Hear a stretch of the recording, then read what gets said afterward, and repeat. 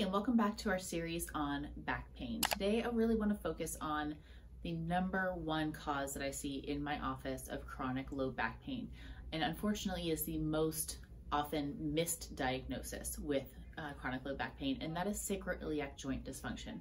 We actually had a running joke in my residency that low back pain was SI joint dysfunction until proven otherwise, and that's just how prevalent it is. The first part of SI joint dysfunction is really recognizing, is this part of my problem? And there are some really telltale symptoms of SI joint dysfunction that will help you distinguish that this may be part of your picture. If you find yourself constantly shifting weight in your chair, you can't get comfortable in a seated position. It's telltale symptoms of SI joint dysfunction.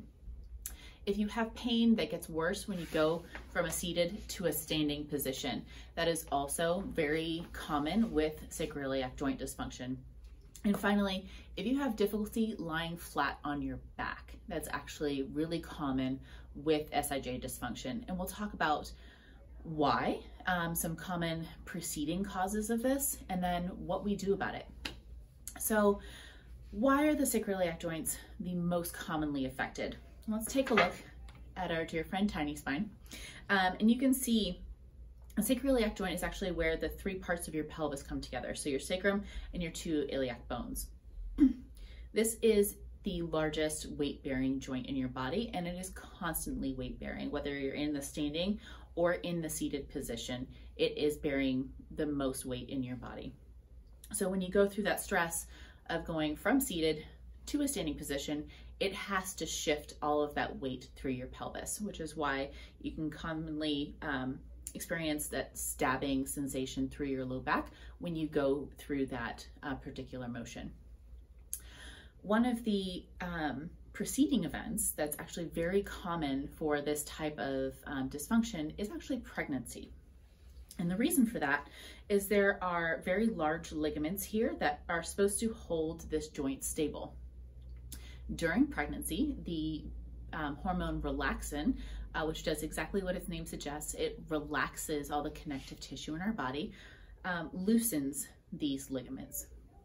Now, if you're in that state and you have any sort of minor trauma that you may not actually otherwise think of as being trauma, you step off of a curb wrong, you're laying in one position for too long, it causes further micro damage to these very large ligaments that never fully recover. Now, you don't want to kind of counteract this action during pregnancy itself. It's doing this for a purpose. It's widening the pelvis, allowing hopefully for a natural childbirth. But afterwards, really just causes pain, dysfunction, and discomfort. So what do we do about this going forward? First is receiving a good and proper diagnosis, which always includes a physical exam. This is one of the hardest things to actually see on imaging. It's never really picked up in a lumbar MRI. Can be difficult to see in just standard x-rays until the joint damage is actually very significant. So it's really best caught on physical exam. And there's a cluster of physical exams that a provider will do that can really accurately diagnose this particular problem. Once you receive that diagnosis, one of the best things that we have to offer in this case is regenerative medicine. Now, regenerative medicine, the whole point is to go in and create a little bit of micro damage to stimulate the healing process. The only way to really heal tissues like a ligament is to lay down new collagen. Now, unless the body's prompted to do this, it's not going to do it on its own. So what we do is with targeted injection therapies, we create, like I said, a little bit of micro trauma to the area, which then prompts the immune system to come in, lay down new collagen, and really heal that tissue.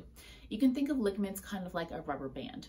If you have a rubber band, it's brand new, it's snappy, it bounces back when you kind of pull it a little bit. Unfortunately, in this situation, this rubber band has become less bouncy. So if you have a rubber band and you pull on it and you hold it in a position for an extended period of time, and then you allow it to come back, it never returns to that original snappiness. And what regenerative medicine does is it allows us to return that snap to those ligaments. So it holds the bones in the positions that they're supposed to be, relieving any tension off of the muscles in the surrounding area. One of the common misdiagnoses with this is actually sciatica, where patients have pain that is traveling down the leg.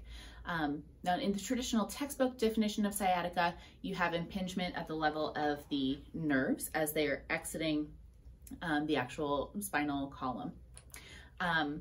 In this case, when this large sacroiliac joint is unstable, the surrounding muscles try to compensate and hold that joint stable. What's running right underneath these large muscles is your sciatic nerve. So when the glute tightens down in response to this unstable joint, it compresses that nerve, causing very strange pattern of symptoms down into the leg. This is really easy to differentiate from true sciatica because typically the pain will not go down beyond the knee. It'll wrap sometimes forward towards the front of the hip, sometimes go down the leg, but it won't follow the traditional pattern that's elicited when the pain's actually coming from the nerve root. So it is easy to distinguish if you get a thorough history with your patient on the symptoms they're experiencing down into their leg.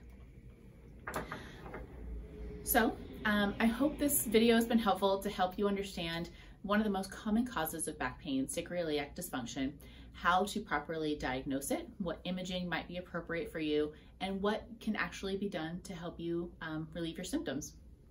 If you found this helpful, go ahead and click like, maybe make a comment, and share it with somebody else who might need this information.